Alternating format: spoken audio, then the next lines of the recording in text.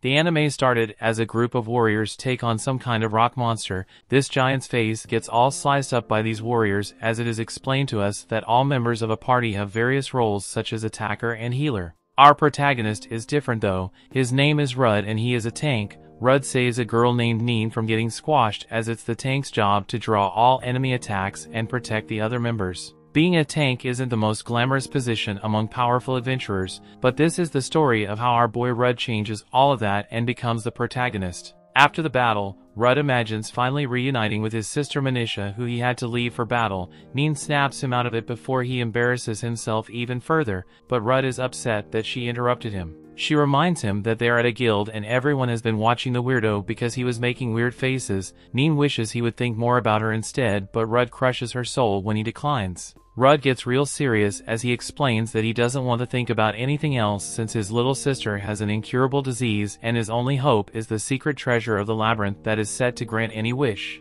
This hope isn't looking too good now though, as Rudd thinks about how he failed everyone in the battle against the rock golem. Neen tells this absolute failure that he shouldn't feel bad at all since he did do his job. It just didn't make sense how fast his absorbed shield was depleting. Even though he didn't get hit, Rudd reveals that it wasn't just that one instance. Recently, whenever they entered the labyrinth, his absorbed shield's been depleting for some mysterious reason. He has had to consume a bunch of potions, so he apologizes for making things difficult for Neen as their healer. She once again tells him to stop apologizing since he always does a good job protecting her. Neen then glazes him up a bit by pointing out that his absorbed shield has a value of 9,999, which makes it the highest value shield to ever exist. Just then spectators marvel as the one they call the hero arrives. He is the one who has beaten numerous labyrinths despite being so young, but this guy is clearly very arrogant. Everyone practically drools over this guy as he is the hero known as Kiglas. He apologizes to Rudd for being late as then welcomes Lilia and Lily,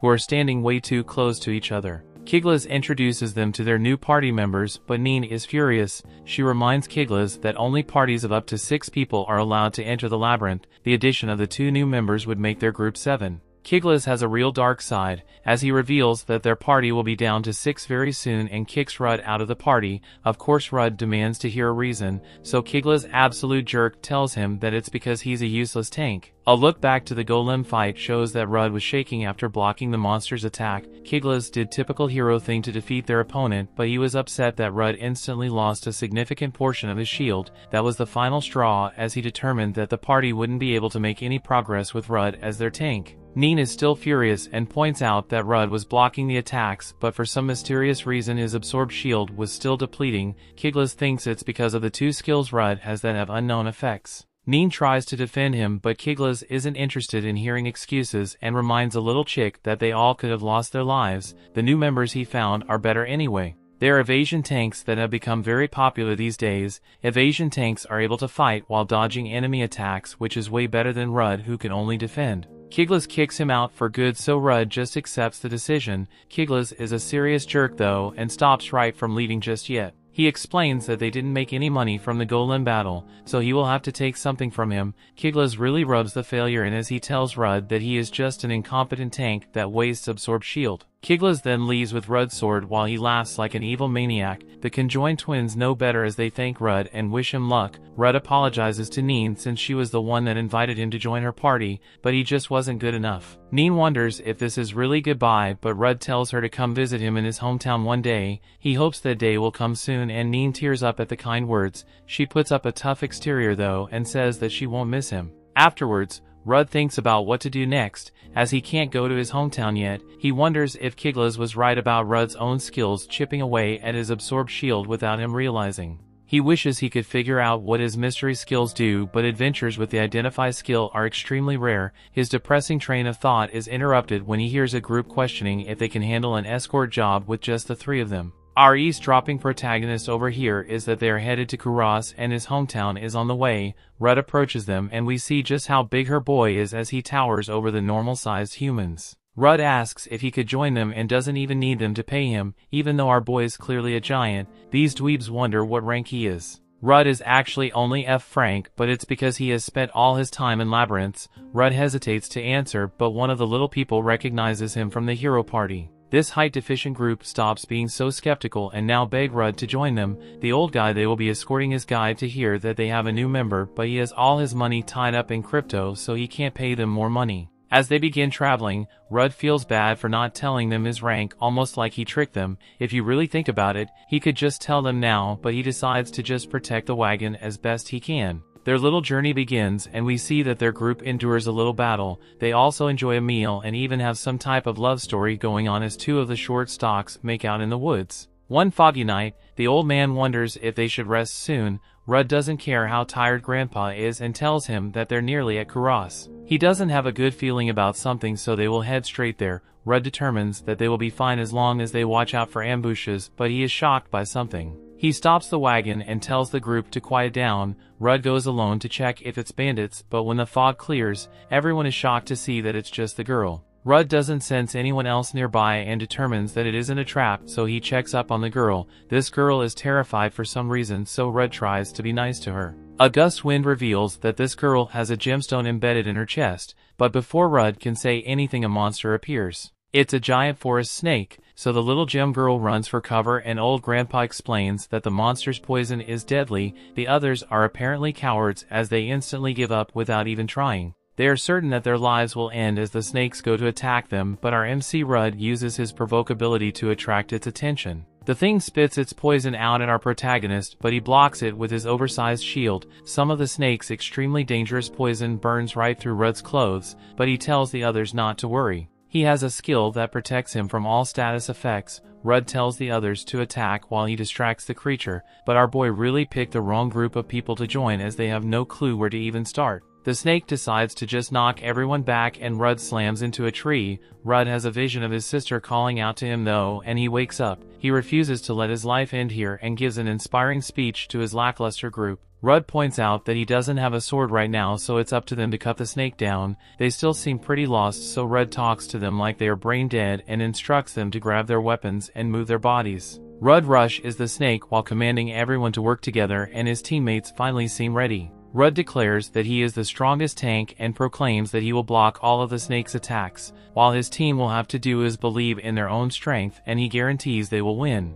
Rudd has prepared the perfect moment for them to attack and instructs them to move in. The newly inspired group follows his orders and manages to kind of do something to the snake. The old man freaks out and points out the obvious. He states that the snake is preparing to land a final blow and they need to dodge it. The snake is going right for Rudd, but he determines that he cannot dodge the attack. It's more like he refuses to dodge though, as he knows that there is meaning in blocking the killing blow. Rudd then heroically blocks the snake, making the perfect opening for the others to follow up. They combine their power and even amaze themselves when they finally manage to defeat the giant snake. The group then acknowledges that they couldn't have done it themselves. Rudd is a pretty big guy himself, so he knows a thing or two about dealing with the giant snake, and he tells the others that what really mattered was that they work together. He instructs them to carve up the snake. While he goes to check on the mysterious gem girl, he finds that she was running from the snake, but she has nowhere to go. These two literally speak for like 10 seconds, but he offers to take her back to his hometown and she agrees. Rudd doesn't want Chris Hansen getting the wrong idea though,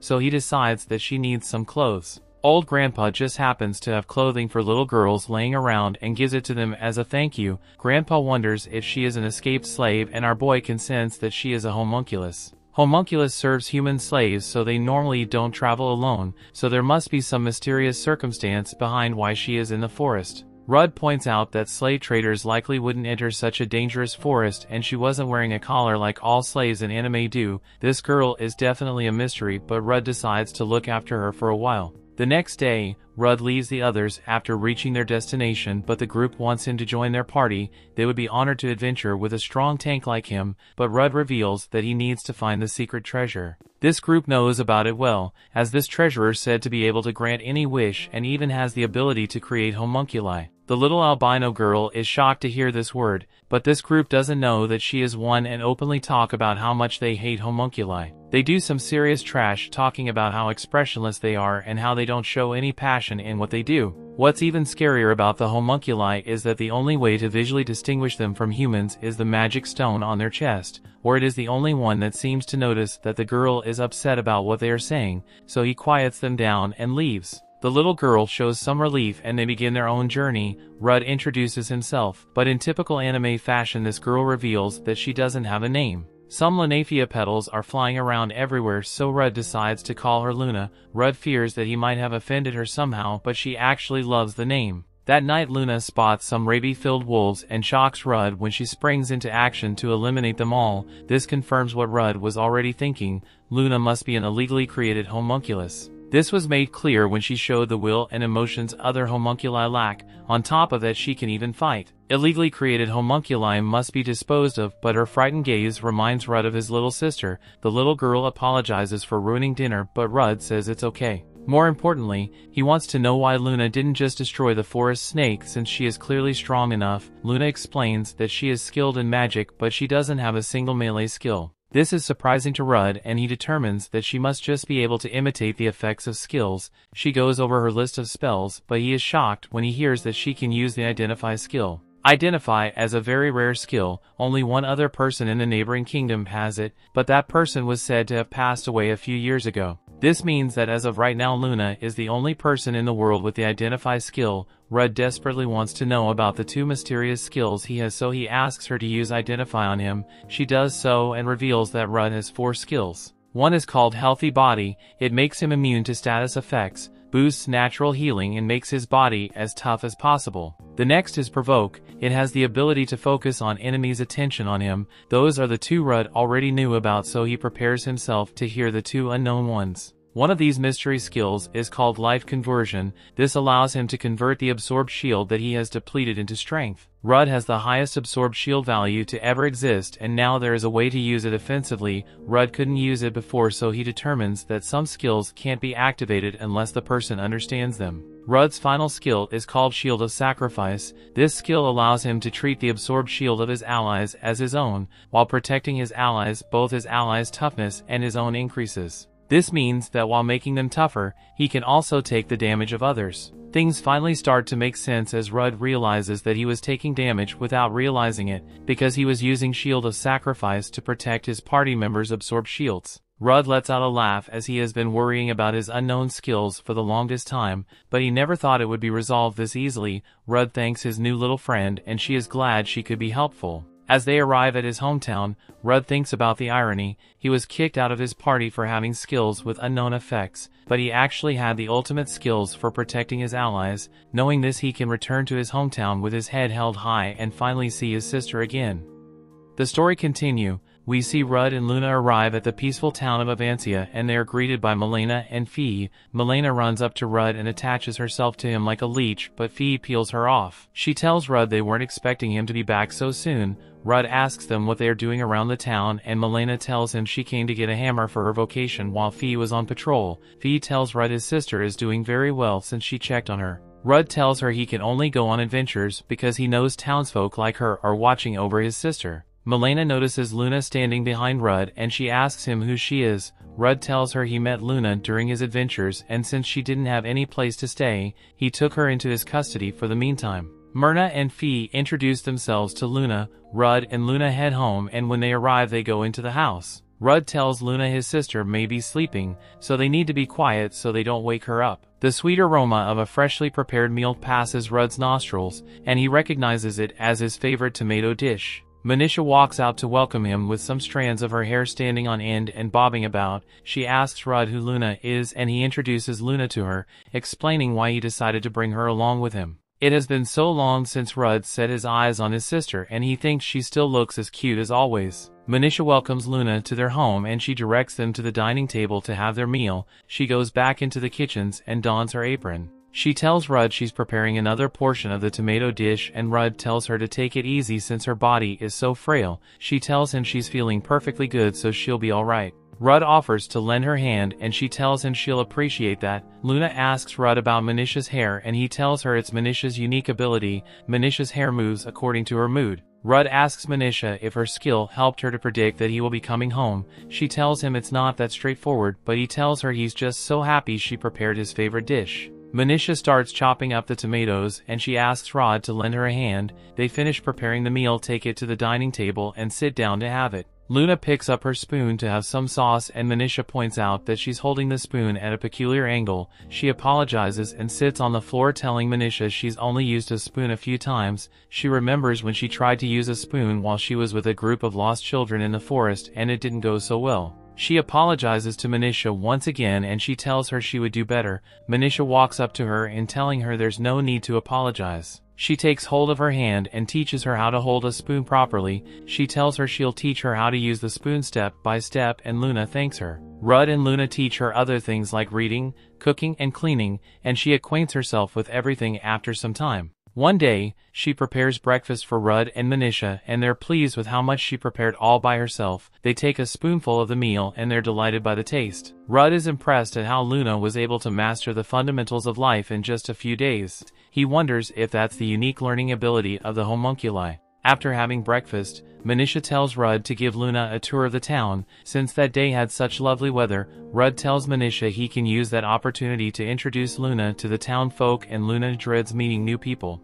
Manisha tells him she'll lend Luna some of her clothes and she gets up from the dining table to get the clothes. She comes out with a blue gown and she tells Luna she'll help her dress. Luna takes the gown from Manisha and tells her she'll dress herself up. She rushes to her room and shuts the door behind her. Manisha asks Rudd if she somehow upset Luna, but he knows Luna was reflexive because she didn't want Manisha to see her magic stone. Rudd takes Luna to town and he tells her the town doesn't have a church or an adventurous guild, just the blacksmith and the pharmacy. Only the orchard stands out in the little town. As they are walking, Razel Melena's father says hello to Rudd and he introduces to him. Razel welcomes her to the town. Rudd tells Razel that he lost his magic sword and he asks him to help him make a new one. Razel tells him he will make a super sword for him in the shortest time possible since he made a special request. He tells him he'll solicit help from his daughter to make the process faster and Rudd tells him he'll come back for it. Razel tells him to show Luna the green magic garden before they leave. Rudd takes her to the garden where magic greens are growing.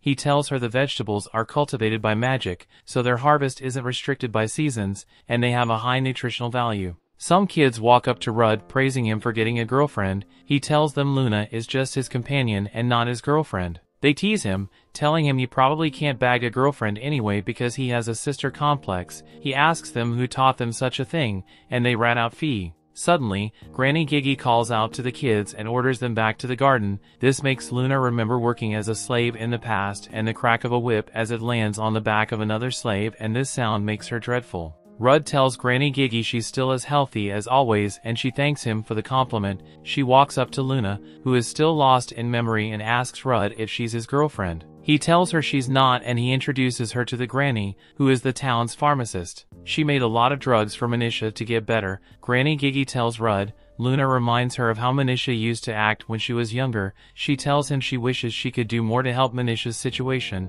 but medicines are not enough to cure the root of her illness. Rudd tells her she has done more than enough to make their lives better. Granny Gigi tells Luna to come by the pharmacy if she ever needs help because she takes all children like her own. She asks Luna if she would like to join her to harvest some spinach. Some adventurers call out to Rudd, praising him for finally getting a girlfriend and getting rid of his sister complex. Granny Gigi takes Luna to the magic field and teaches her how to harvest the magic vegetables. She enjoys herself and at the end of the day, she has a basket full of vegetables. As they are heading home, Rudd apologizes to her about the gossip going on in the town and she tells him she doesn't mind. He tells her it's because she's so cute people can't help but fawn over her. She's shocked by this compliment, so Rudd asks her to try some of the magic vegetables they pluck to ease the tension. She takes a bite and tells Rudd it tastes good, and Rudd tells her everyone in the garden will be glad to hear she likes it. Rudd tells her he likes Avancia compared to other towns because it's a small and quiet place. He asks her what she thinks of the town and she tells him that people are kind to her and she's happy to be in a nice place. She tells him she would probably be very happy to remain there forever. Suddenly, she grabs Rudd's hand and places it on her chest. She asks him if he can feel anything and he tells her he can feel a magic stone. She draws back her robe to show him the stone and tells him she's not human, she's a combat-type homunculus developed by a neighboring country. She apologizes to Rudd for keeping the secret from him, but she tells him she was scared she would be destroyed if people find out she is a homunculus. She starts shedding tears and tells him she couldn't keep deceiving him after he helped her so much. Rudd tells her he's been keeping something from her too. He already figured out that she was a homunculus because he already saw the magic stone. She asks him why he's still helping her, and he tells her he and Manisha used to live in the slums before coming to Avancia. The look in her eyes when he rescued her reminded him of Manisha when they were still in the slums, so he couldn't just leave her alone like that. He tells her though they lived in the slums back then, they wanted to live just like humans. He asks her if she would like to live like a homunculus or like a human,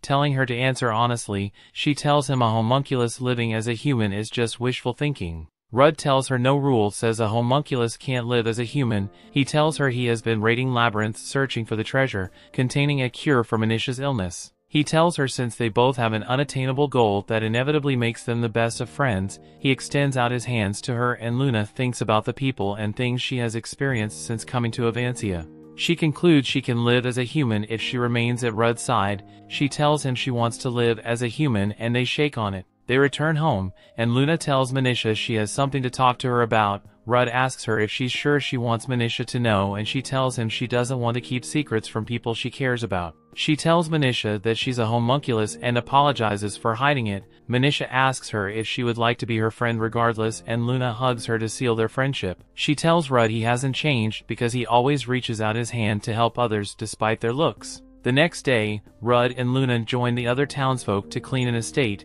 After the cleaning, Rudd thanks Luna for lending them a helping hand. Manisha comes into the room and tells everyone she made tea. A stampede ensues and Rudd joins the race, making sure to be the first to drink it. He empties his cup telling Manisha her tea tastes great, especially when he's the first to drink. Fee tells him his sister complex never ends and he tells her to stop using such words. Rudd asks Manisha how she's feeling after helping with the cleanup, and she tells him all she did was make tea and he shouldn't worry too much. She tells him she doesn't want to be a burden to him even if her body is frail, and he tells her she's never a burden. Rudd's friend asks him for a sparring session since they are done with the cleanup. He gets an idea and asks them to wait till after he spars with Fee. They go out to the field outside and Fee understands Rudd wants to test the skills he doesn't know about through sparring. He tells her he wants to go all out since he's facing the vice leader of the town guard. They set the sparring conditions and a referee starts the session. No one makes a move for a while and suddenly Phil swings into action, but Rudd blocks her attack with his shield, which reduces his shield force. This continues for some time with each attack reducing his shield force. Rudd notices Fee has gotten a lot stronger since they last duel. Luna tells Manisha Fee looks strong and Manisha tells her unlike the town guards who don't leave the village. Fee and Rudd have the opportunity to go to other towns to hone their skills, so they are much stronger than the average town guards. The town guards members cheer for Fee while Luna and Manisha cheer for Rudd. He's distracted by their cheers and Fee takes advantage of this. She tells him he has a lot of time to be looking somewhere else during his sparring session as she slashes at him with her sword. He blocks it with his shield, but her sword grazes him a bit and he thinks he can use her attack against her. He steps back, but he loses his balance and Fee capitalizes on that to try to land a big attack, but Rudd blocks it and counters. Fee is knocked into the air and she falls to the ground. She's surprised he broke through her shield force in just one hit. The town guards members wonder if Rudd learned a new attack skill since he destroyed Fee's shield force with one hit. Rudd walks up to Fee and compliments her for getting stronger, but she tells him she's still not strong enough to beat him. She asks him what skill he used to defeat her and he tells her the skill is called life conversion. The skill allows him to turn the shield force consumed in battle into power. He thanks her for letting him use the duel to test the power of the skill. As a tank, Rudd was always focused on defense, but with this new skill he finally has some attacking power. He asks who would like to go next, but the town guards all chicken out. Luna tells Manisha that Rudd is amazing and she tells him he is unlike her. She remembers when she was abandoned, when she was younger and Rudd came back to rescue her. Suddenly she wakes up. It was all a dream, but she wonders if Rudd is really happy. She knows he would be able to live more freely if he didn't have to look after her because she's held down by her illness. Rudd wakes up to see Manisha has finished preparing breakfast. He offers to help her arrange it on the dining table, but she tells him she can manage by herself. Rudd sits down and grabs the day's paper. Luna comes barreling down the stairs and she apologizes for being late for breakfast preparation. She's surprised to see that Manisha has finished preparing breakfast.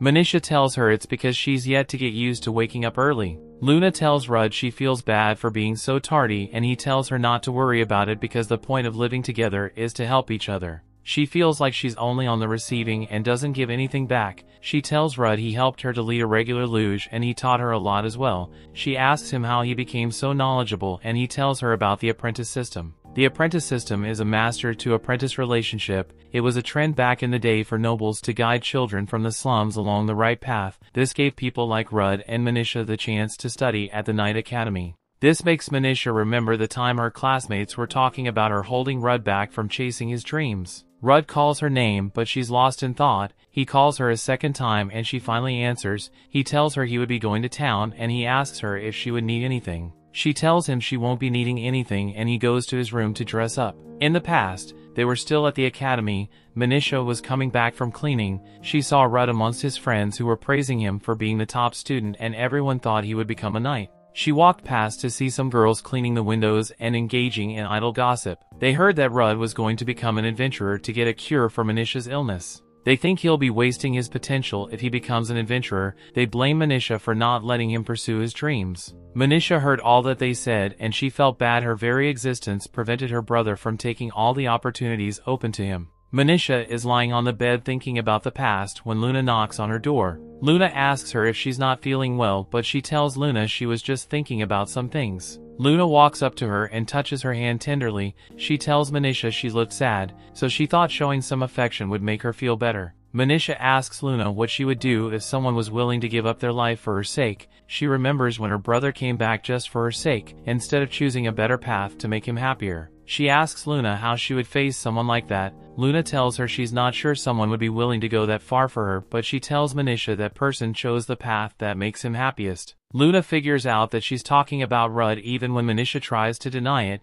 She tells her to try and be honest with him. She recounts how Rudd helped her despite knowing she was a homunculus, and she tells Luna he sees things from a different perspective than others. Manisha tells her that she doesn't know how to face him, so she tries to convince herself that she doesn't need him. She tries to keep as much distance as possible, even when she wants to treat him so gently. She is conflicted with her feelings, and Luna suggests she tell Rudd about her feelings. Manisha's skill activates, indicating that Rudd is back from his outing. She wonders how she'll tell him about her feelings. Luna gives her some expert advice, telling her to say exactly what she thinks. Rudd sets down the fruit basket he got from the city. Both Luna and Manisha come out to welcome him and he's about to show them the magic green he got from the field, but Manisha cuts him off. She tells him she has a question for him and he tells her to ask. She becomes tongue-tied with fear. She wonders if her brother will regret saving her, but Luna holds her hand, which gives her the courage to ask. She asks Rudd if he's happy with the life he's currently living. He tells her he's very happy with it. She asks him how he can be so certain when there are other paths he could have chosen which would have made him happier. She asks him why he came back for her after she was abandoned. He tells her she saved him when they were younger. He reminds her of when they were younger and he was always called scary because he had a stern face and was bigger than the other kids. Back then, Rudd wanted to play with everyone, but they just called him scary and ran away, but Manisha always stuck by his side. Rudd tells her when he decided to live with her, he had some doubts, but he never regretted his decision. He tells her he's the happiest when they get to spend some time together. This brings Manisha to Feeds and she apologizes for assuming how he felt. She thought he was sad for having to put up with her, which made her unsure of how to face him. Rudd apologizes for not being able to express himself properly. She tells him she knows about that and that's why she needs to try to be independent. He tells her she doesn't need to. Rudd thanks Luna, but she tells him she didn't do anything. Manisha tells Rudd she would have lost her mind worrying about it if it wasn't for Luna. She also thanks Luna and Luna turns around to hide her face. She tells them she'll prepare dinner and Rudd runs off to the kitchen. Rudd and Manisha decide to help with the preparations. Suddenly,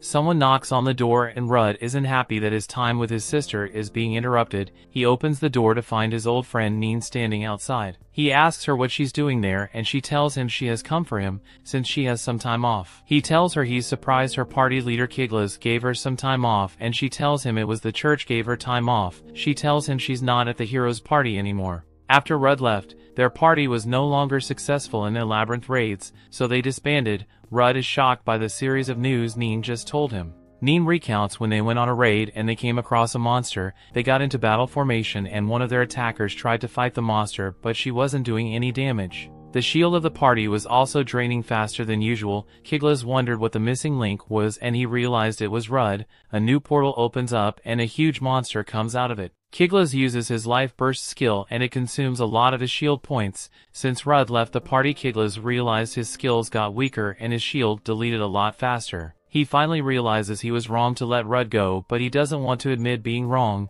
He strikes the monster in front of him down, and he knows it's just one more left. One of his party members tells him the level may be too difficult for them. Kiglas doesn't listen to her, and he just asks Neen to heal him. She doesn't want to heal him, and he tells her he's not retreating because he can't fail again. He uses his life burst skill again, but this time it doesn't work. The monster attacks him, which depletes his shield force. His injuries hurt a lot more now that his shield force is depleted. The monster tries to attack him with its axe, but Kiglas rolls out of the way. The monster prepares to attack again, and Kiglas turns tail and runs, but the monster uses its fists to give him a boost on his behind. He punches Kiglas, and he's knocked down. Kiglas begs for his life, and one of his party members, Lilia, comes to his rescue. She carries him back to the group, and she asks her twin Lily to give them an escape route. Lily uses her special skill, which teleports them out of the dungeon. The next day, Kiglas reads the paper news, and he isn't happy with what he sees. He throws it away in frustration, blaming his party for his ridicule in the papers. Other party members apologize to him, but Lilia tells him the others did nothing wrong. She tells Kiglas they failed several times because he charged in recklessly and got hurt. She tells him he stopped training for a while and he's frail from drinking too much alcohol. She tells him he cannot continue to rely on his life burst skill to conquer every labyrinth they go into. He tells her it's worked so far, and as the saying goes, if it ain't broke, don't fix it. She tells him it only worked because they had Rudd. She knows he must have noticed how much weaker his skills had become. She reminds him that his skill consumes shield points. He unleashed his biggest life burst the day Rudd exhausted his shield points. From that day she realized Rudd was able to substitute himself for the depleted shield force. She tells him he used up Rudd's 9,999 resistance point to make his skills so powerful. He told her Rudd had no hand in his oddness. He told her kicking out a useless tank can't affect him in such a way because he's a hero. They all walked out on him, telling him they were leaving the party. He promised to recover quickly and prove to them that he was the strongest hero.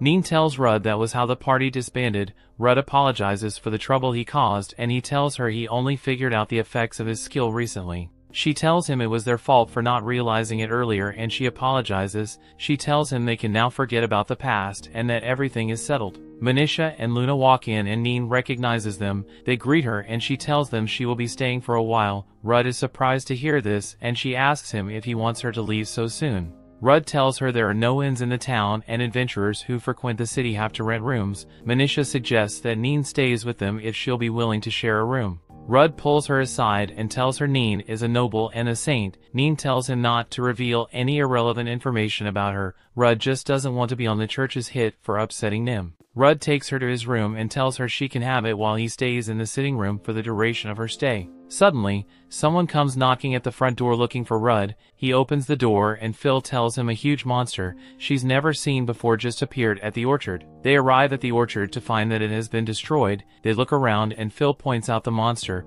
Rudd wonders what kind of monster it is, but Neen tells him it's hard to make out because of the magic element covering it. She purifies it to get rid of the magic element, and they have a good look at the monster. Rudd had never encountered a monster of that nature before. He thinks the monster is controlled by the magic element. Will tries to attack the monster from behind, but it flicks its tail effortlessly to send Will flying. Phil and other soldiers come to help him to his feet. The monster tries to attack Will, but Rudd uses his taunt skill to get the monster to attack him. He tells everyone who can use magic to concentrate their healing spells on him. The monster rushes at Rudd, and he tries to squash him with its paw, but Rudd uses his shield to hold the pot. He tells the others to attack the monster, while he tanks the monster's attacks. The monster just spins around to deal out some damage over a large area, and Rudd can see that everyone is hurt. Neen and Luna heal him up, and they tell him to go all out because they'll just keep healing him. He tells all the soldiers to attack without fear because he'll use his skill to transfer their damage to him. They all attack on cue as Rudd activates his skill. They land several attacks on the monster, and it decides to run away towards the town. Luna uses her magic to create a wall that stops the monster. Rudd goes on to attack, but the monster strikes first. Rudd dodges back, and he decides to put the huge amount of damage he has received into one huge blow. He completely obliterates the monster, and he forms a huge crater where the monster once was. The trees around the surrounding area were also destroyed. Rudd is worried about doing more damage than the monster, but everyone thanks him for taking care of the monster. The story continues. We see Rudd reads through the papers, but he can't find anything about the monster with 2 magic stones. Manisha greets him good morning, but she hardly gives him time to respond before planting herself on his lap. She asks him to read the papers to her, but he's hesitant because he knows she can read and write. She begs him and he gives in to her cuteness. He stumbles upon news of a labyrinth appearing in Avancia. He recalls a farmer telling him it would be profitable for the area if a labyrinth appeared nearby. Manisha turns the page and Rudd sees a story about Kiglas raiding a new labyrinth, and Manisha tells him Neen doesn't like Kiglas because he makes fun of Rudd. Rudd tells Manisha that Neen is judging him based on her personal feelings. Manisha is surprised Rudd notices Nin's fondness towards him. She asks if he pretends not to notice because of her illness, and he tells her he's the problem. He tells her he's a weak person who clings to that kind of relationship, making him unable to raid labyrinths. He knows he's clumsy and he feels he won't be able to do both effectively at the same time. Manisha assures him that he'll be alright, and she tells him to always care for her when he eventually finds someone special. Meanwhile, Fee gathered a group of adventurers to take down a chameleon Kong spotted in that area. She orders the adventurers to investigate the reason for its appearance and subdue it if they come across it. She also tells them the chameleon Kong could have come from a labyrinth, and she tells anyone who finds the labyrinth entrance to inform others of it. Luna notices Rudd's new gear, its maid Milena and her father. His sword now has an enchanted skill which allows him to change the magic stone's mana and enchant the sword. Rudd can use magic of all elements, but he can't use them enough to be effective in a battle. He summons a fireball which he channels into the sword's magic stone and turns it into a fire-type sword. This means he can use the skill to target a monster's weakness. A young adventurer comes up to Rudd, telling him his sword is wasted on an F-rank adventurer. He tells Rudd to go home because he's too old to be an adventurer. Luna tells Rudd to say something back, but he tells her he would rather be underestimated than overestimated. She tells him she doesn't like seeing him mocked, and Neen tells him he's getting mocked because he hasn't updated his rank. She tells the adventurer Rudd is strong enough to be named a knight by her, but he turned down her offer when she asked him. The adventurer asks Rudd why he turned it down, and Rudd explains that the guild summons adventurers with high ranks. His main objective was to find a cure for Manisha's illness, not to rank up as an adventurer. Suddenly the chameleon Kong appears camouflaged in between some trees. It tries to land a surprise attack on Fee, but she blocks. The creature tries to stroke again, but Fee blocks it and counters. Neen praises Phil's swordsmanship, and Rudd tells her Fee is better than the average adventurer. He rushes to her side and uses his provoked skill to make the monster attack him, and he blocks the attack with his shield. Other adventurers surround the monster and attack it without it fighting back. Though the monster's hits are heavy, Rudd is happy to see his strategy yield good results. Fee orders the adventurers to keep attacking, but Rudd feels something is off. With its heavy hits and attention-grabbing roars, Rudd figured out that the monster was like a tank. Suddenly the monster beats its chest, and two more chameleon Kongs emerge from the forest. The monsters surround them, and Fee wonders what to do. She almost buckles under the pressure, but Rudd tells her to maintain a positive attitude since she's the leader of the party. He tells her he trusts she'll find them a way out of this. She tells the adventurers to reorganize and get into a new formation. Rudd uses his provoking skill on all three monsters, and the young adventurer thinks he's taking on more than he can handle. One of the monsters attacks Rudd, but he blocks it with his shield. Luna uses that opportunity to launch a surprise attack on the monster. Rudd orders other adventurers to join in and finish it off. He leaves that monster to the others, and he faces another one. He remembers chameleon Kongs are vulnerable to fire, so he enchants his sword with flames. The monster reels back in fear, and he drives his sword through it to cause some damage, and he leaves Fee and her guards to finish it off. He now goes man to monkey against the last chameleon Kong. The creature throws a flurry of blows like a steroid-pumped lunatic, but Rudd blocks all its attacks. He gives Luna the cue to use her wind magic, and the creature tries to get away, but Neen immobilizes it with her water magic. Luna's magic hurts the creature, and Rudd lands the finishing blow with his fire-enchanted sword. Rudd looks around to check on the progress of others. The guards are rejoicing over defeating a chameleon Kong, but they know they wouldn't have been able to do it without Rudd's help. The young adventurer comes up to Rudd and tells him they finished off the other chameleon Kong. He commends Rudd for holding his own against the creature, and Rudd tells him tanks never back down from adversity. He apologizes for making fun of him, and Rudd tells him it's natural to be curious about the rank of others, since it determines their skills. Neen calls Rudd's attention to something in the forest. He looks to see the labyrinth entrance, and a smile crosses his face. Later in the day, the whole village throws a party. Fee toasts to the appearance of a labyrinth and the potential development of the town. Luna notices everyone having a good time, and Manisha tells her the appearance of the labyrinth could put an end to the town's population decline. Luna thinks that's great news, but Rudd doesn't seem convinced. A young guard approaches Manisha and asks her out for a drink. Rudd enters overly protective brother mode and he tells the boy he'll drink with him if he wants to have a drink with someone. Neen meets up with Luna and she asks Luna if she's enjoying the party. She tells Neen she's enjoying herself, but Rudd doesn't seem too happy. Neen tells her he's probably worried because not all labyrinths are good. Neen explains that a labyrinth comes with different problems. If the labyrinth monsters are not defeated, they can leave the labyrinth, which will make them a threat to the nearby residents. Luna wonders why the town didn't gather adventurers to clear out the labyrinth. Neen tells her that also comes with its problems because anyone can become an adventurer, even evil people.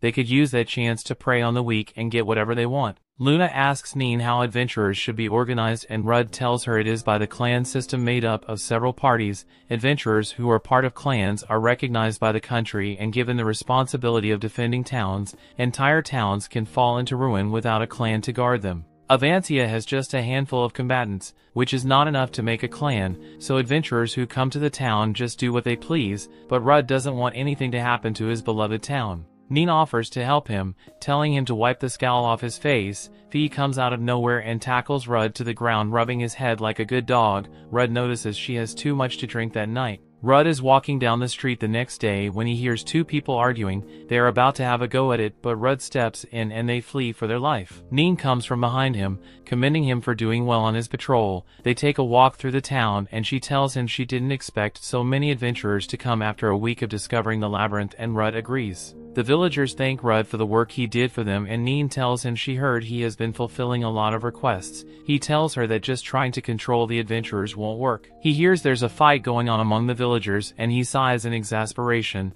The fight is between two A-ranks adventurers called Boo and Gary from different parties. A fight between both of them wouldn't have a good result, as they are about to begin tearing themselves limb from limb. Rudd tells them to stop fighting because they are scaring the townsfolk. Boo tells him they're defending their clan's dignity and they tell him to stay out of their business. Boo also tells him that if he wants them to stop he should settle their debate. He asks Rudd which of their clans should be allowed into the town. Rudd tells them both their clans are not needed if they'll come to the town to cause trouble and he asks them to leave if that's the case. One of Boo's men tries to attack Rudd for disrespecting his master, but Rudd stops him. Neen tells Rudd to stop wasting his time trying to break up the adventurers' nonsense. She tells them she won't go easy on them as she summons several huge magic circles which scares members of both clans.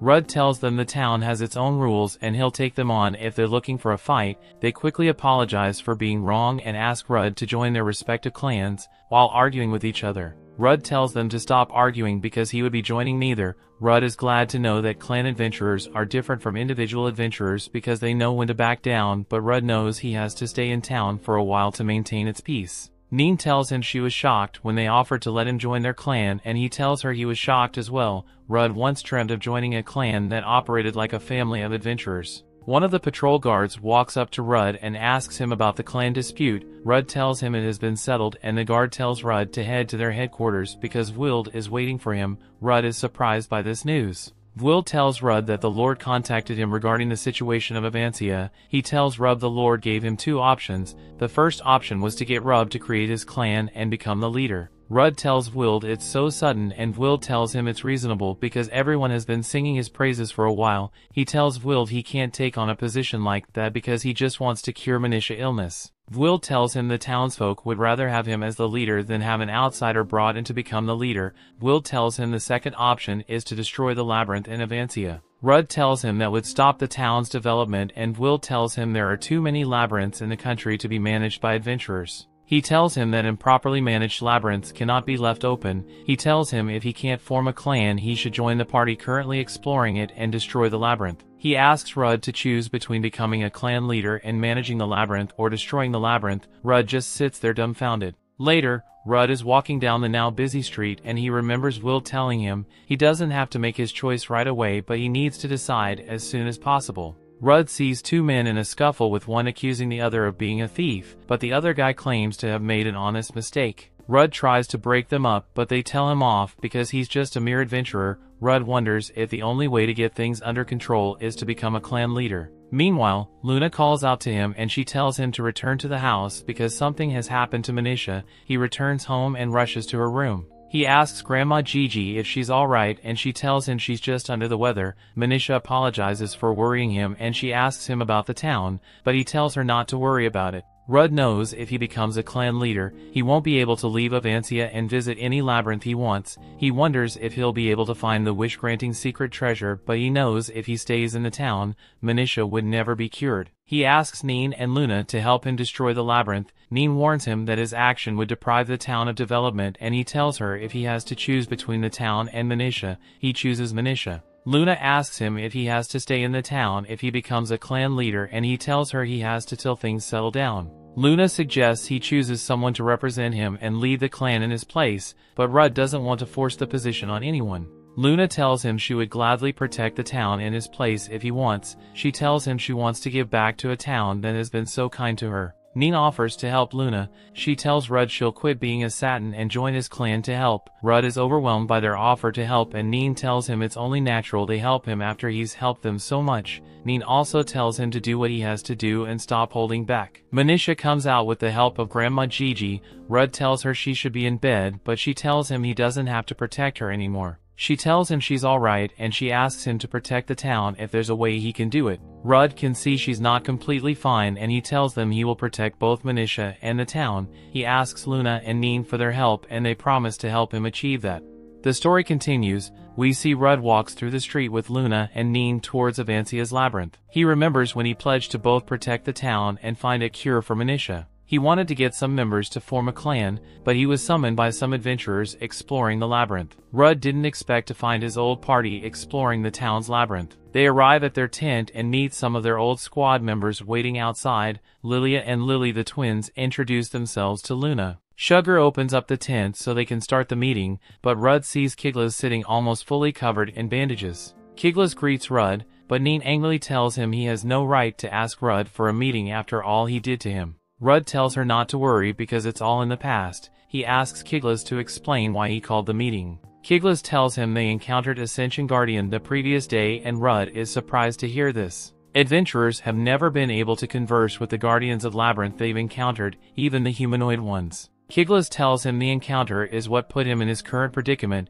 He tells Rudd he should explore the labyrinth and finish his mission, since he's not restricted to a chair. Lilia explains that Kiglas is trying to apologize to him by having Rudd finish his mission, though he doesn't want to admit it. Kiglas tells Rudd that he can get the secret treasure of the labyrinth to cure his sister that way. Rudd is surprised he still remembered that, and Kiglas says he now understands that Rudd was the one enabling him to fight when they were a party. Rudd tells Kiglas he's going to borrow his party members for the mission, and he begins to leave. Kiglas apologizes for the way he treated him in the past, and he tells him to be careful in the labyrinth. Neen still can't believe Kiglas apologized for his actions, but she's glad they have a full party for the mission. They arrive at the labyrinth entrance, and Rudd announces they will start raiding. They walk inside and step into a teleportation circle to the first floor. They are teleported to a huge clearing, and Luna can't believe such a big place could fit inside the little entrance of the labyrinth. She's also surprised to see the sun, but Rudd tells her that the sun doesn't move, so she shouldn't lose her concept of time. Rudd tells her the space inside a labyrinth is warped and impossible things happen easily. The magic circle disappears and Luna gets worried. She asks Rudd how they'll get out, and he tells her they'll have to find a different magic circle to take them out. Neen tells Luna she doesn't have to worry about that, because Lily has a special skill called Dungeon Walk. This ability allows them to travel easily between the floors they've already visited. Usually only 6 people can benefit from the effects of a skill, so only 6 people can be moved through floors by Lily. Rudd tells Luna there's another spell similar to Dungeon Walk. He tells Neen to show it to Luna, and she stretches out her hand to bring up a magic circle. Neen explains to Luna that her spell is an emergency escape spell. Luna decides to try to cast it, and she casts it easily. Everyone is surprised she was able to learn and cast the spell in such a short time. Rudd knows that she was able to learn the spell so quickly because of her combat homunculus ability. Lily suddenly hears the pounding of feet, and she tells everyone 3 chameleon Kongs are heading towards them. Rudd gets into battle mode. He directs Sugar and Lilia to hold their front, while Lily and Neen support and heal from the rear. He tells Luna to position herself in the best spot to overlook and protect everyone. He tells them he would be their shield and take most of the damage. The monsters leap into the air to attack, and Rudd uses his provoking skill on one of the monsters. The second monster rushes at Sugar and attacks him, but Sugar blocks its attacks. The third Kong goes for Lilia, Neen, and Luna, but Lily casts ice platforms over it that she uses to get into the air and land an aerial attack, seriously injuring the Kong. She attacks again, and this time she takes off the monster's left arm. Rudd encourages the group to keep up the attack, and he assures them they'll win if they do. Meanwhile, a stranger is watching them through a crystal ball, and he's intrigued by their skills. They defeat the monsters, and Lilia uses her dungeon walk skill to take the group to the level where they previously encountered the Guardian. She tells Rudd they're at the level of the Guardian, but he's nowhere in sight. Suddenly 2 Fieldosaurus attack them from behind, but they jump away at the nick of time to avoid the attack. Rudd notices they attack faster than normal, and he wonders if it's the effect of the Guardian. He tells the group he'll take care of the monster, and he tells them to find the magic circle that'll take them away from that level. Rudd uses his provoking skill to make the monsters attack him, while Lilia and Sugar lend him a hand. Sugar tells him they need to defeat the monsters through combined effort, so they save their strength for the Guardian. Neen looks around the floor and she finds the magic circle. She informs Rudd and he tells the party to hurry to the magic circle. The stranger watching them thinks he's made a wise decision. The stranger watches them as they defeat monsters and move through floors. They are currently on the 9th floor, and the stranger can't wait till they get to him. Neen tells the group the last floor of the labyrinth is the 10th floor, and Rudd thanks them for putting up with his selfish desire. They wonder where that came from all of a sudden, and Lilia tells him he doesn't need to apologize since he's doing it for his sister. She tells him they all know how important family is, and they would do the same if they were in his shoes. They all walk into the circle, and they tell him not to thank them yet because the main test is still ahead of them. Neen stretches her hand out to Rudd and gets up to take it. He enters the magic circles, and he assures them they'll defeat the Guardian together. They arrive at the 3rd floor. It's a grassy plain with a thunderstorm going on overhead. The stranger applauds them for fighting impressively and reaching the top floor at last. Rudd recognizes him as the Guardian, and the Guardian tells them he didn't expect them to be so powerful. He welcomes them to his labyrinth and introduces himself as Marius. Rudd tells him he heard the previous party found him on the 5th floor. Marius tells him he had to wait for them on the last floor so he could go all out. He tells them that the 10th floor is his domain and they'll soon experience the full potential of his strength. Marius suddenly unsheathes his sword and attacks Rudd in an instant. Though Rudd can block his attack, Marius is so strong that Rudd feels like his arms are about to tear away from his body. Marius tells Rudd he's impressed he was able to block his attack. He tells Rudd he was worth the wait, and he jumps back to create distance between them. Rudd tries telling Marius he didn't come to fight him but to talk to him. Marius casts a spell and he prepares to attack Rudd. He tells Rudd that's how men discuss, and Rudd decides to fight now and negotiate later. They attack Marius consecutively, and Lilia tries to land a surprise attack from behind, but he blocks them all. They begin to wonder if he has eyes at the back of his head. Marius tells them he's now going to use his full strength to fight them, and he advises them to run with the little strength they have left. Marius transforms into a huge undead skeleton, and though Rudd can see how powerful he is, he can't turn back because he has to cure Manisha. Marius attacks Rudd with more powerful sword strikes, but he blocks them all. Lily creates a wind platform that Lilia uses to launch an attack on Marius. Sugar suggests they take turns holding the attention of Marius, and Rudd agrees. Sugar uses his provoked skill to get Marius to attack him. Rudd looks at everyone's shield point and he advises them not to let Marius hit them head on. He tells Neen and Lily to help with healing and support. He asks Luna to join them to take down Marius. He uses his provoked skill, and Marius turns his attention to him before coming to the labyrinth. They knew they were in for a long battle, but they were convinced they would win because of Rudd's skills. They had faith in his life conversion skill that allowed him to turn his absorbed shield lost into an attack skill. Lilia manages to land a huge attack on Marius, but she looks so exhausted and Luna gets worried she'll collapse. Neen tells her they'll be fine as long as the back line remains standing. She tells Luna to be patient and endure, and she focuses on healing the front line. Rudd notices Marius' movements are slowing and he wonders if he's getting tired. Rudd's absorbed shield has been depleted by a lot, and he decides to use his life conversion skill to land a powerful attack on Marius. They think they've won, but Marius remains undefeated, but he looks hurt. Rudd can see his attack was effective, and he knows if he's able to hit him with another life conversion skill they'll win. Suddenly, Marius uses his magic skill to hurl huge rocks in them. Rudd uses a defensive skill to try to protect them, but Lily is hurt. Lilia rushes to her side, but Lily assures her she'll heal from the wound easily. Sugar is swatted away by Marius and he bounces off the ground like a skipping stone several times before coming to a halt. Rudd goes over to help him and he tells Rudd he can keep fighting, but Rudd can see he's having trouble moving. He looks at the rest of the party and he sees they're exhausted as well. Rudd doesn't feel too good about exposing others to danger just to achieve his own goals. He doesn't want to risk their lives anymore, so he tells them to retreat. Neen is surprised by this, but he tells her he has to make the right choice as the leader of the party. Neen can't believe Rudd wants to give up on his dreams after making it so far. Sugar tells Rudd not to underestimate him because he gave the retreat order after looking at him. Sugar tells him he's still strong and he's ready to fight to the death. Neen tells him not to make them look so pathetic by telling them to retreat, so Rudd asks for their help to save Manisha. Lilia and Lily fuse and turn into Lily. They begin attacking Marius several times and Sugar attacks as well. Luna and Neen provide support from the back and Rudd is grateful to them all. Sugar absorbs shield breaks, but Rudd decides to bring down Marius with one final strike. He uses his life conversion skill and he lands his attack. Marius almost falls, but he anchors himself with his hand and tries to land a counterattack on Rudd.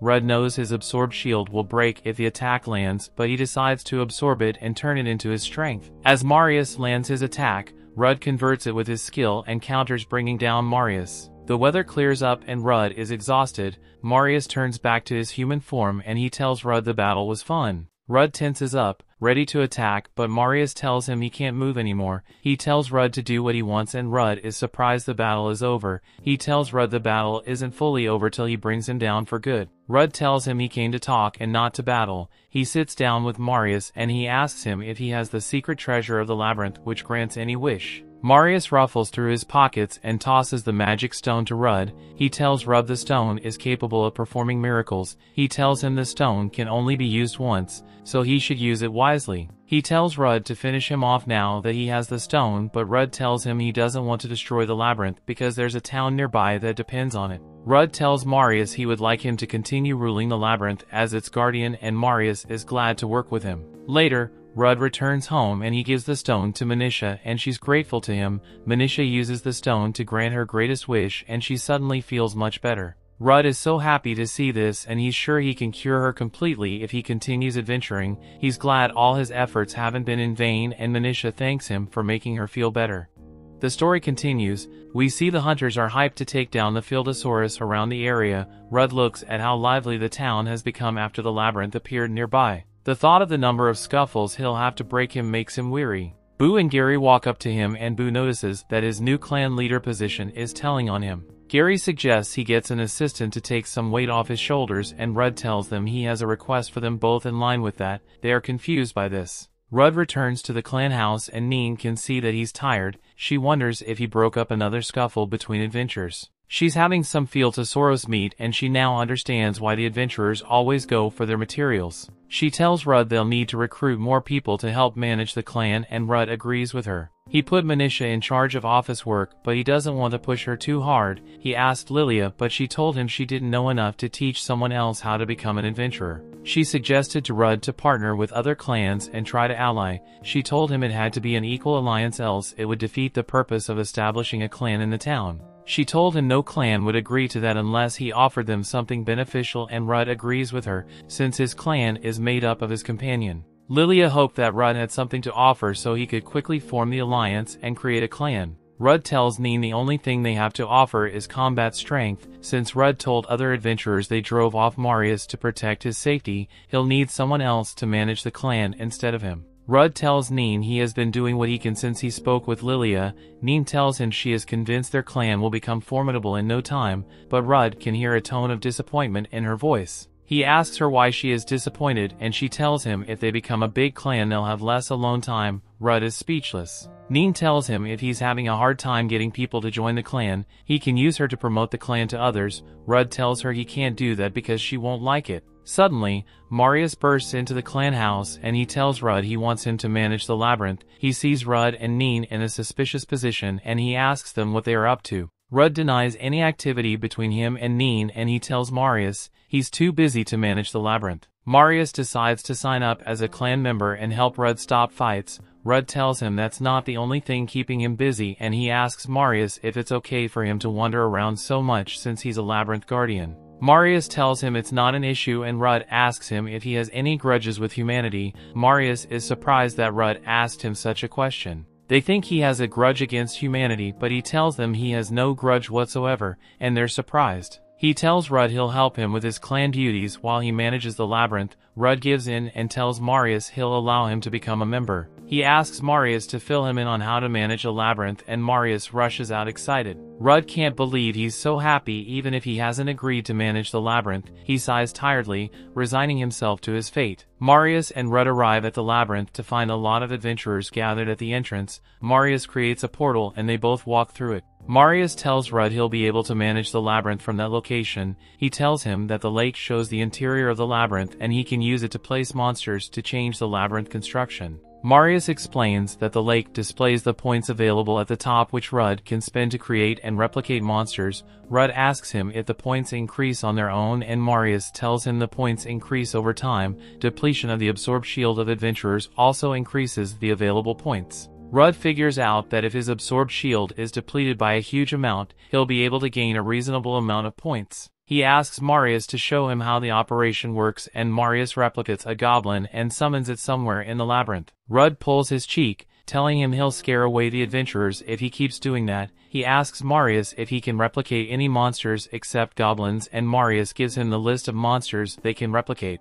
He tells Rudd that monsters can only be replicated from an original that has been created. He tells him the monsters could take a liking to him and help him in his time of need if he builds a bond with them. Rudd is surprised that monsters can take a liking to humans. Marius is about to create a monster that costs 1,000,000 points, but Rudd tells him the cost is too much. Marius tells him that's where grimoires come in. Grimoires allows them to create monsters at random like a gacha game. He tells Rudd to give it a try, and Rudd randomly creates a slime. The slime immediately takes a liking to Rudd and Marius tells him they can now replicate the slime. Rudd figures out that with time, they'll be able to create S-rank monsters. He knows that most of the adventurers come to the labyrinth to hunt the Field of Hours and get their materials, but once the adventurers had obtained enough of its materials, labyrinth activity would die down. The ability to create random monsters will allow them to generate monsters to keep the adventurers busy within the labyrinth. Rudd is happy because that will also help him manage his clan. The slime suddenly gives Rudd's head slam which sends him flying. Marius tells him they got 1,000 points from the slime hit. He's happy they were able to create a rare slime. The slime goes to Rudd's side and Rudd thanks it for giving him a brilliant idea. Rudd tells Marius he'll take over the labyrinth management. Marius is surprised by this, but Rudd tells him he won't be taking over just yet till he thinks about the kind of labyrinth that'll attract more adventurers. He asks Marius to keep managing the labyrinth until then and Marius agrees. He asks Marius what he should do with the slime and Marius asks him to take it along. Later, Rudd takes it home to the surprise of Manisha and Luna. Luna tries to protect Manisha from the slime but Rudd tells her it's friendly. He decides to give it to Manisha as a pet and Manisha tells him they'll have to give it a name. Rudd decides to name the slime Lime and the slime looks satisfied with the name. Elsewhere, we see Boo takes Rudd's request to his clan leader. His clan leader is surprised that Rudd wants to merge clans. His assistant tells Boo to reject Rude's request since his clan is so weak, but the leader decides to send him an invitation. Gary also takes Rudd's request to his clan leader and she sends him an invitation. Several days later, Rudd and his companions go to the town of Kield accompanied by Lilia and Lily. The town was bigger than they expected. Lily is looking forward to attending the town ball, but Lily dreads the thought of it. Marius notices some flags and Rudd tells him it's the clan flags for the Black Dragon Fang and the White Tiger Claw. He remembers when both clans sent him an invitation to a ball they were hosting in the town of Kield. He gathered everyone to tell them the news and they were happy for him. Neen figured out that it wasn't a mere invitation and she asked Rudd what the catch was. Rudd told her they rejected his proposal to ally and they would only consider it if they served under them. He told them they also demanded Neen in exchange for their cooperation because she's a famous saint. Rudd tried reaching out to other clans to ally but those also wanted to use Neen as leverage. Neen couldn't believe she was so popular and she asked Rudd if he'd be willing to trade her. Rudd told her he'd only let her go if she wanted to go but he won't let her go otherwise. She told him she doesn't plan to be part of any clan except his and he promises to reject that condition if it's ever brought up. Rudd told them he plans to attend the ball, though it'll be in enemy territory. He couldn't pass up an opportunity to discuss with the representatives of the two major clans. Neen agreed that he couldn't pass up that opportunity. Marius told Rudd that he saw a labyrinth in his lake that also had a sentient guardian like him that was named after the town called the Keeled Labyrinth. Rudd thought he may be able to completely cure Manisha if he raided the Keeled Labyrinth and obtained the magic stone.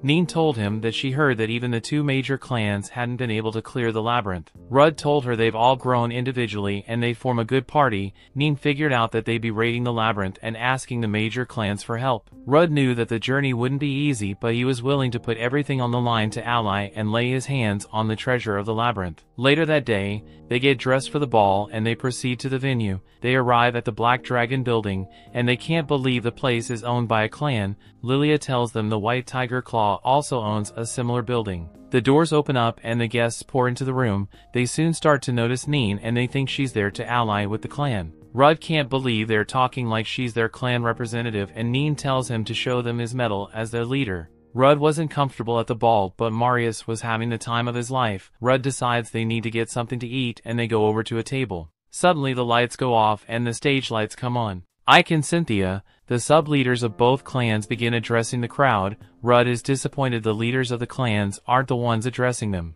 Ike tells the crowd they invited a special guest and Neen is put under the spotlight. They invite her to come on stage and she tells Rudd that she can't go alone since she's part of his clan. Rudd decides to go with her to lay a complaint. Ike is surprised to see that Neen became an adventurer and she tells him she has always been waiting to become one. They get on stage and Ike asks her who Rudd is. The guests at the ball also cannot recognize him. Neen is about to introduce Rudd, but Rudd introduces himself. He tells them he's the leader of Nin's clan, but Ike knows he was previously the tank of the hero's clan. He remembered that the hero always complained about Rudd, so he advised him to kick Rudd out of his clan. Ike tells the audience that tanks aren't needed to raid labyrinths, they just stand around doing nothing. Everyone agrees with him and Ike decides to use this opportunity to invite Neen into their clan. Cynthia stops him, telling him her clan also needs a talented healer to help them raid the labyrinth. Rudd tells them he's not letting either of them take in Neen. Ike tells him that's the only way for him to get the advisor he needs for his clan.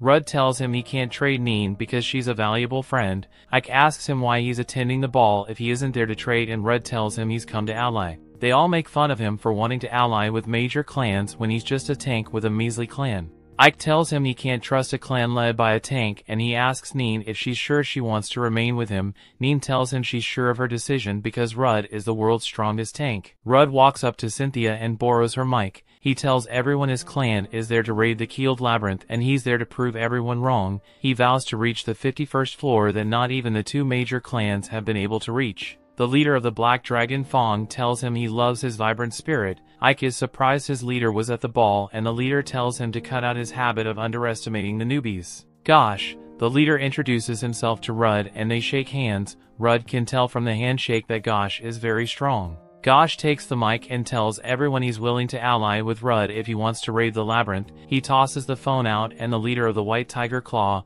Ms. Little, comes out of her camouflage. She tells everyone she will also be willing to ally with a clan that says they can conquer the labyrinth. Gosh tells Rudd to live up to his words if he's serious about allying. Later, they return to their lodge after the ball and Marius wonders why no one acknowledges Rudd's strength. Rudd tells him you can't tell how strong someone is just by their looks, but Marius tells him powerful people recognize other powerful people. Marius promises Rudd they'll conquer the labyrinth and shame the people who ridiculed him. Marius goes to take his bath and Rudd tells him to be careful. Luna and Neen meet up with Rudd to tell him goodnight, and Rudd vows to conquer the labyrinth for the sake of his friends. The story continues. We see Rudd vows to conquer the Keeled Labyrinth to protect his friends. Lilia comes out of her room and tells Rudd she needs his help with something and quickly drags him into her room. Rudd wonders why she's suddenly so secretive and he looks up to see her, looking very embarrassed. She asks him to help her with the strings on her dress and he helps her with the strings and the bow. She thanks him for his service, happy that she can now surprise her sister with a cup of tea. Rudd is about to walk away, but she stops him. She tells him she would like to ask him something serious, so they go somewhere private. She asks him if he's going to become a clan leader, and he tells her he will. She was impressed with the way he boldly stated his intentions at the ball. She tells him she's too weak to tell anyone what she wants to do, and Rudd asks her what she would like to do. She makes him promise not to laugh at her because she doesn't have a grand goal like him. She tells him she doesn't want to rely on her sister forever, so she wants to learn to support herself whenever Lilia is around. She doesn't have to worry about anything because Lilia takes care of everything. Since they were kids, Lily always made mistakes, but Lilia always protected her. Lily knows that Lilia is perfect and capable of doing anything, especially when they fight. Lily can only give her support from behind, and Rudd tells her that's because she's a magic user. Lily tells him Lilia is also a magic user, but she can engage in close-range fights. When they fuse, Lilia's personality is usually the dominant one, and Lily has never fought by herself before. Rudd always wondered who was in charge of their shared body. Lilia tells him she doesn't want to keep imposing on her sister and she wants to be able to take care of herself. Rudd now sees the reason why Lilia pulled him aside to talk to him. He understands why she's apprehensive about telling her sister that she wants to be more independent, given how close they are. Rudd tells her to give her dreams a shot and she's overjoyed. She's about to tell him when next she'll need his help, but she loses her balance and Rudd tries to catch her. Lilia comes out of the bathroom because she heard Rudd's voice, but she sees them in a suspicious position. Lilia enters an enraged state, and Rudd tries to explain that they ended in that position by accident. She tells him to go up the roof with her, and when they get there, he wonders if she's going to push him off. She asks him why he's being so cautious around her. She says she would have pushed anyone else off the room, but she'll let his offense slide. She knows that he'll never do anything to hurt someone else's younger sister because of his love for Manisha. She was just pretending to be angry at him to get him up the roof. Lilia asks him if she ever told him their story, and he remembers her saying they were abandoned by their parents. She tells him the more accurate story was they were being abused by their parents, so they ran away. Lilia remembers their father was particularly cruel, which makes it hard for Lily to have a conversation with men. Another reason she wanted to talk to him was because Lily opened up to him. She tells him she would like to take Lily to a place where she can truly be happy, but she wants to keep her safe till then. Rudd can see that they love each other. He tells Lilia how Lily described her as perfect and being capable of anything. Lilia tells Rudd she's anything but, and he agrees with her. He tells her she loses her cool when it comes to her sister and she almost seems like a different person. She calls him a hypocrite for saying that and he laughs it off. She thanks him for listening to her and he tells her she can always talk to him about anything because they are dear friends. She promises to tell him if anything happens. The next day, the group heads to the Keeled Labyrinth. Lilia and Lily were already there and Rudd hoped they didn't keep them waiting too long. Lily tells him she just got back from the 49th floor and Rudd is shocked. She tells him she was escorted there by the dungeon's explorers and she can now teleport them all to that floor with her dungeon walk skill. They're all happy that she saved them sometime. She tells them she didn't go to the 50th floor so they could gauge the monster's spawning frequency. Lilia tells Rudd she has been gathering some information. She looked into the party compositions the two major clans used during their raids. The Black Dragon Fawn took 4 attackers, including their leader and 2 healers for support, while the White Tiger Claw took 4 magic attackers and 2 healers. They both used speed function compositions, and Rudd figures out that their attackers functioned as tanks. She tells him the floors have a lot of monsters that inflict status effects, and Rudd is glad his healthy body skill can nullify that. They know the labyrinth will be challenging, but they're prepared to give it their all and reach the 51st floor, so they can ally. They enter the labyrinth and Rudd tells Marius to guard their rear while he leads. He tells Luna she'll be their melee attacker, while Lilia adapts to the situation like she always does. He tells Neen she'll be their healer, but he notices Lily is uncomfortable. He asks her what's wrong, and she asks him if she can assume commands during the battle, and Lilia is surprised. Rudd can see she's already trying to change and he tells her to give the commands while Neen assists her. Lily uses her dungeon walk skill and they go up to the 49th floor. Rudd can see the floor isn't suitable for speed-focused fighters, but it'll be convenient for a tank. Marius tells everyone that there are monsters nearby and Rudd notices it's true. Neen is surprised that Rudd can tell there are monsters nearby. Marius tells him it's a perk of being the manager of the Avancia Labyrinth. Marius can see that the 2 paths before them lead to the same place, and monsters are blocking both paths. He realizes that if they go down one path, monsters from the other path will attack from behind and put them in a pincer attack. They can see that the Labyrinth Guardian is very tricky. Suddenly 2 monsters appear on either side of them. Rudd provokes the Poison Lizard and the Black Owl. They began attacking him with a poison mist, but Lily clears it. Rudd takes down the Poison Lizard because he's immune to status effects. The Black Owl then attacks him, but he shields himself and he tries to counter, but his attack is useless. He wonders if the owl used magic to block his attack. Marius takes the owl down with 1 strike, but another one comes from the path ahead. This one flies towards Lily, but Lilia comes to her aid and takes it down before it can hurt Lily. More black owls come from the path, and Lily suggests that they don't waste time fighting the owls. Rudd tells them to go ahead while he handles the owls. Rudd uses his flashing magic stone to take down all the owls. The group is taking a break and Neen commands Lily's commandeering skills. Lily promises to keep doing her best for the squad, but Lilia is perplexed by her new behavior. Neen noticed that they could now choose to let Rudd absorb their damage, using his shield sacrifice skill during their last battle. Rudd is surprised, but they all confirm what Neen said.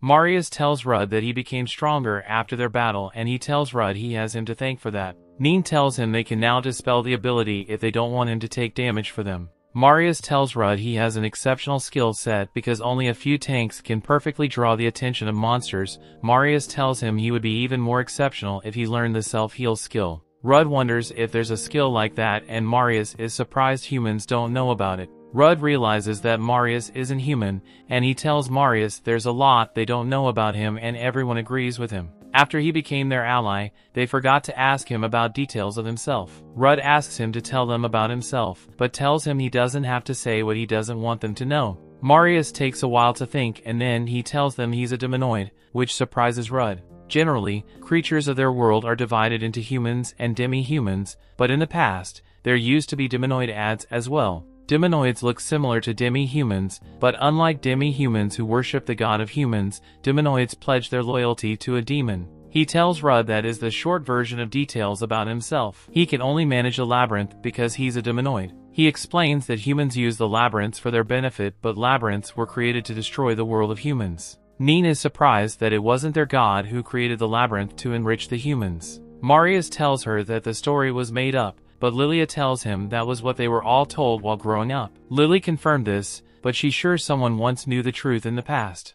Marius tells them the Keeled Labyrinth is probably also managed by a demonoid and the demonoid is a powerful one. He tells Rudd to be careful when he fights the Guardian. Rudd asks him if he's okay with fighting against his people and Marius tells him he doesn't like them because of what they are doing with their lives. Marius apologizes for accompanying him to fight a personal battle. Rudd tells him he considers him a friend and he appreciates his support. Lilia tells him she's cool with him as long as he doesn't hurt Lily, and Lily says the same about Lilia. They all tell him they're cool and Marius thanks Rudd for letting him stick with them. Lily decides that they need to discuss how they'll defeat the monsters on the next floor and Rudd gives her the floor. They come closer and discuss their battle plans, but Lilia can't understand Lily's new behavior. They progress through the 49th floor, taking down all the monsters, and they eventually got to the 50th floor. The Bone Dragon welcomes them to the floor and Rudd swings into action. He uses his provoke skill to attract the dragon, and he thinks Lily's strategy will work well. He remembers when she talked about the Bone Dragon and how they could cause status effects which would disrupt their formation.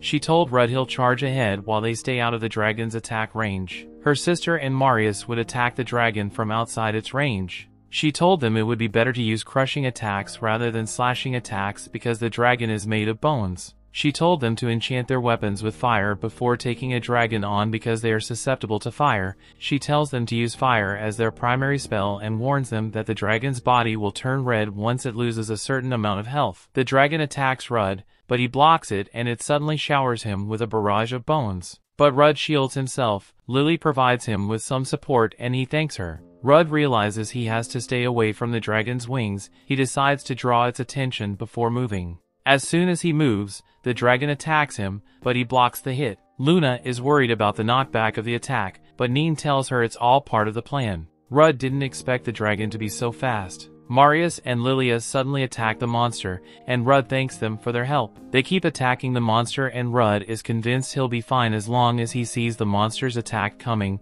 The monster suddenly prepares an AoE attack that scratches Lilia and Marius. Rudd tells Neen to heal them from the poison attack while he distracts the monster. Neen and Luna heal them while Rudd and Lily engage the monster. Lily uses a fire spell and Rudd tries his provoke skill, but the monster is now immune. Lily tells him to brace for attack, and the monster shoots a thick sludge at him, but he blocks it. The sludge is making his shield heavy, so he asks someone to help him out with a water spell. Neen helps him out and she can see the battle will be a long one, so she casts an area spell but boosts everyone's absorbed shield recovery. She tells them to make good use of it, but after an hour they still haven't defeated the monster. The dragon's color suddenly changes and it cooks up a strong flame and Lily tells everyone to get out of the dragon's range. Rudd charges the dragon and blocks its flame. He uses his provoked skill and the monster attacks him, which takes a lot out of his absorbed shield. He goes to replenish it, while Marius and Lilia attack the dragon, the others support them with fire spells, and Rudd provokes the monster so it keeps attacking him. Rudd suddenly uses his life conversion skill to take down the dragon, and it drops its materials. Neen congratulates him for clearing the 50th floor. She wonders if he'll raid the 51st floor next, but he tells her they've done enough for the day. They return to their lodge, and Lily suggests they hold off on selling the drop materials they got so word doesn't spread about their raid progress. Rudd agrees with her, and Neen is impressed with Lily's commands. Neen is hyped for the customary after party, but Lilia tells them she can't attend the party because she's too tired. She heads back to her room and Lily follows her, but Rudd isn't happy about this. The story continues. We see everyone gathers in the dining room to celebrate their first raid of the Keeled Labyrinth. Neen is so happy to have some alcohol that Luna thinks it must be very good. Neen offers to give her a sip, and Rudd wonders if it'll be okay for her to try it. Luna begs him to let her take a sip and he gives in to her cute appeal. She takes Nin's cup and takes a few gulps, and she almost throws up because the taste is so bad. Neen tells her she'll need to get used to the taste, and Luna wonders why she let her try it. Neen just wanted to see her reaction to alcohol for the first time, and she tells Luna it'll get better if she tries it more often. Neen immediately changes the topic. She noticed that Rudd has been getting closer to Lilia and Lily. Rudd tells her his relationship with them hasn't changed. Neen asks for Luna's opinion about the topic, but Rudd tells her not to drag Luna into the discussion. Luna also noticed that Rudd was getting close with the twins, and Rudd thinks the alcohol made her drunk. This makes Luna fume, but Rudd tells them he was just worried about them and he didn't want to cause them any trouble. Rudd tells them the relationship doesn't go beyond friendship, and Neen asks him to consider a romantic relationship with her. Rudd tells her he can't consider that at the moment because raiding Labyrinth is the most important thing for him. Neen concludes that they have to finish up with the raids as soon as possible. Luna seems happy that Rudd isn't seeing anyone, and Rudd wonders why she's having such a reaction. Luna tells him she's always happy and her heart always feels warm when she's around him. She tells him she wants to be with him forever, and Rudd is surprised by this. Neen can see that Rudd is becoming popular among the ladies. Rudd offers Luna some water and she looks heartbroken. He thinks that she's completely drunk and Neen can see that she'll be a handful. Rudd leaves the table and goes into his room, but he's surprised to see Lilia sleeping on his bed. Lilia welcomes Rudd to his bedroom, and Rudd wonders why she's sleeping on his bed. She tells Rudd how Marius let her in and told her to guard his bedroom. She didn't realize she was so tired at that time, so she fell asleep. Rudd asks her what she wants to talk about, and Lilia tells him she wants to talk about Lily. She noticed how hard Lily worked in the labyrinth, and Rudd was also impressed by Lily's performance. Lilia knew Lily was a kid who could always do anything she set her mind to if she took her time to it. Rudd can now see that there isn't much gap between the twins' abilities. Lilia can see that Lily is trying so hard to change that she pushed herself to exhaustion. She asks Rudd if he finds change scary, and he tells her he doesn't like change much. He remembered when Avancia started to change. He wanted things to still remain the same. He thinks many people still share the same idea with him, and he's still not sure he's doing the right thing for the village, but he's sometimes happy to embrace changes. He knows Avancia won't be as lively as it is if it didn't change. He tells Lilia it's important to enjoy the change because it could be positive. Lilia always thought it was best to leave things the way they were. She still thinks so because she realized she was weaker than Lily. Lilia wants to support Lily, but she feels lonely seeing Lily change and drift away from her. Rudd realizes that Lilia may find it hard to adapt to change, unlike Lily, who wants to be independent. He tells Lilia that though things are bound to change, he's sure the sisters would never change. He's convinced they will always love each other and remain close. He tells Lilia she can still get along with Lily, just like they do now, even if things change. Lilia is thankful for his advice. She's surprised by his thoughtfulness, and he tells her he was just saying whatever came to his mind. Rudd told Lilia exactly what she wanted to hear. Lily shone so bright while they were raiding the labyrinth that Lilia couldn't even look at her. She promises to watch Lily do her best the next day while they are in the labyrinth. Rudd encourages her and she vows to keep her promise. The next day, they return to the labyrinth, and Lily is about to use her dungeon walk skill to send them to the 51st floor. She reminds everyone that there's not much information about that level because the major clans couldn't get past that floor. She knows that the floor is covered in a thick mist, and she advises them to use another means to locate the monsters instead of detection magic. Rudd decides that Lily would use detection magic while he and Marius detect monsters within their visual range. Rudd tells Luna to remain on guard, and Luna tells him she didn't mean anything she said the previous night. Neen is impressed Luna didn't black out after drinking. Lily activates her magic and they arrive at the 51st floor. Rudd can see that the mist is really thick and Lily tells him they won't be able to use detection magic on that floor. Rudd asks Luna to try and clear the mist with her wind magic. Luna casts her wind magic, but it doesn't clear up the mist. Marius tells them the mist was created with magic, so wind won't dispel it. Marius tells Rudd to focus on detecting the magic within the monsters if he wants to find them. Rudd tries to detect the monsters, but he only gets a vague sensation. He tries again and he gets a proper sensation that a monster is approaching. He warns everyone to be on guard and he uses his taunt skill. Rudd is hit with water magic while several hands grab at them from the mist. Neen thinks the monster is a Sahajin and Luna decides to take it out with her magic, but it's ineffective. Neen realizes that the mist is so thick that they don't have vision of the monster. Rudd uses his sensation and he sees there's an area not covered by the mist. He tells everyone to move towards that direction and they all hurry there. Rudd uses his taunt skill on the monster which forces it out of the mist.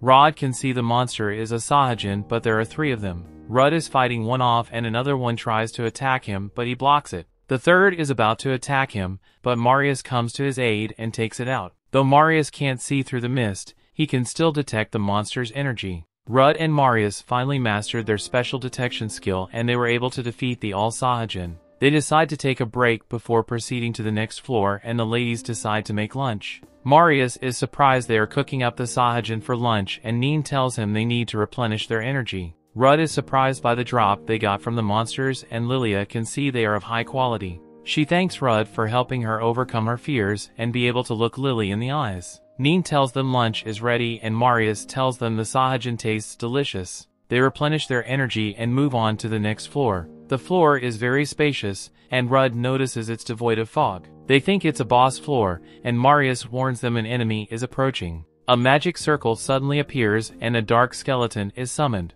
Blue, red and yellow crystals float behind it, and Rudd is surprised to find a monster he's never seen before. Rudd uses his sacrificial shield skill. The aura of the monster is so menacing, it's unlike the other monsters they faced. Rudd tells Lily to give the others orders while he starts with physical attacks. He rushes at the skeleton and uses his taunt skill, but the yellow crystal creates a shield in front of the skeleton, which surprises him. Rudd considers putting some distance between them, but the red crystal shoots a fireball at him. Rudd wonders what the blue crystal does, but the monster suddenly becomes faster and almost gets a hit with its sword, but Rudd blocks it. He figures out that the yellow crystal is for defense, the red crystal is for magical attacks, and the blue crystal enhances the skeleton's physical abilities. Rudd realizes that the monster would be tricky to defeat, and he wonders how they'll take it down. He decides to attract its attention while the others attack from behind. He uses his taunt skill while Lilia and Marius attack from behind, but their attacks are blocked,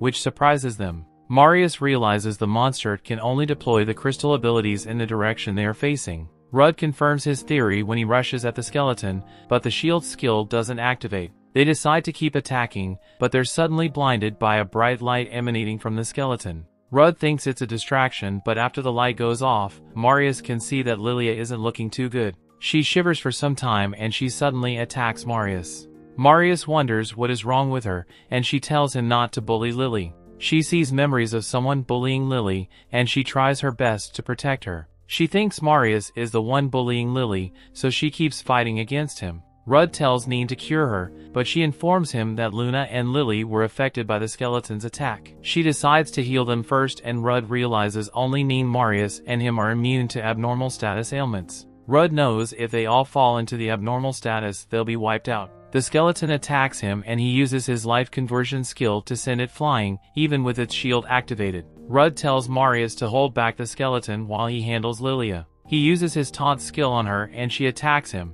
He pins her down and tries to snap her out of her illusion, but she keeps going on about him bullying Lily. Rudd remembers their conversation on the rooftop about their childhood, and he wonders if the abnormal status triggered her past trauma. He decides to say calming words to dispel the cause of her trauma. He reassures her that they are safe now and she sees a vision of Rudd coming to their aid when they were kids. Rudd offers her his hand and tells her to calm down because everyone is with her. Rudd promises to always protect them both, and Lilia snaps out of the abnormal status. Rudd tells her what happened, but he sees she still looks shaken.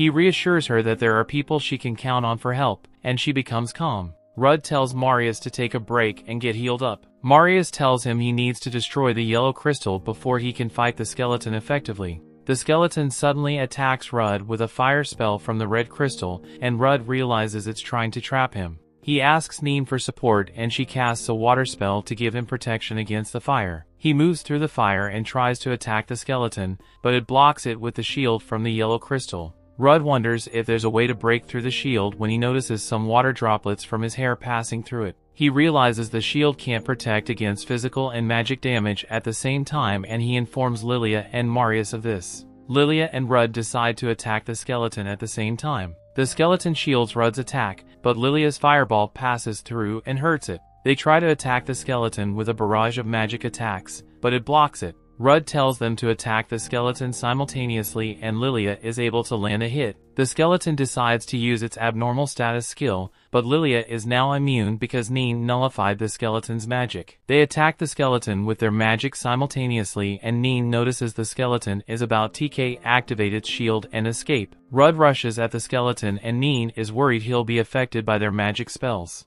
Rudd tells her he'll use his life conversion skill to transfer the damage to the skeleton. He moves through their spells and uses his life conversion skill to land a powerful attack. They can see the skeleton is weakened, but the skeleton suddenly gets up and splits in two. The crystals also split in two, which surprises them. Both skeletons attack Rudd, and Rudd tells Lilia and Marius to face one while he faces the other. Marius isn't sure which skeleton is the real one, and they decide to attack anyone before Rudd is overwhelmed. Luna uses her magic on one skeleton, but it shields it and they're able to identify it as the real one. They try to attack it, but it shields their attack. Rudd can see it's reacting differently, so he decides to put an end to the skeleton. The shield breaks and the monster evaporates. Rudd picks up the drop from the monster. Lily decides to use detection magic to find the magic circle leading to the next floor before they take a break. She tells Rudd she can't detect a magic circle, and Rudd wonders if they're on the final floor. He asks Marius for his thoughts, and Marius tells him the Guardian was probably scared away after seeing them defeat its masterpiece. Rudd realizes the Guardian sealed the way to stop them from advancing, and he decides to head back. A vampire suddenly spawns and bites into his neck. Rudd tries to react, but the vampire goes out of his range. He sees her aura is very menacing, but suddenly 4 dark skeletons spawn, but the Guardian quickly takes them out because she forgot to stop them from spawning. Marius realizes the vampire is the Labyrinth Guardian. He didn't expect a Demon Lord class Guardian to spawn. That brings the episode to an end. Thanks for watching. Want next part? Subscribe the channel and turn on notification bell.